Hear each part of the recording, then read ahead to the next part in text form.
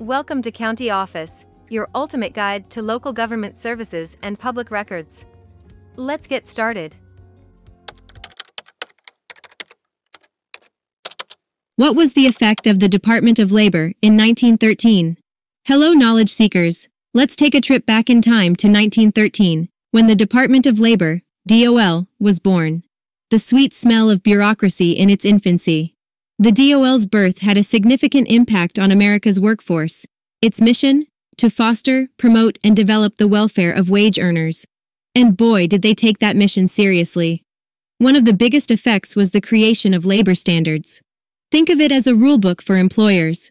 No more playing fast and loose with workers' rights. With the DOL, fair play was the name of the game. The DOL also advocated for the rights of workers. Suddenly, workers had a voice in the halls of power. They could air their grievances without fear. It was like having a heavyweight champion in your corner. Another key effect was the promotion of employment opportunities. The DOL made sure that job seekers had access to employment services. It was like a matchmaker for employers and employees. But perhaps the most significant effect was the collection and analysis of labor statistics. The DOL started keeping score, tracking employment, wages, and working conditions. It was like having a bird's-eye view of the labor market. In short, the Department of Labor in 1913 was a game-changer. It set the stage for labor rights, fair employment practices, and informed decision-making. It was like a superhero for the American worker.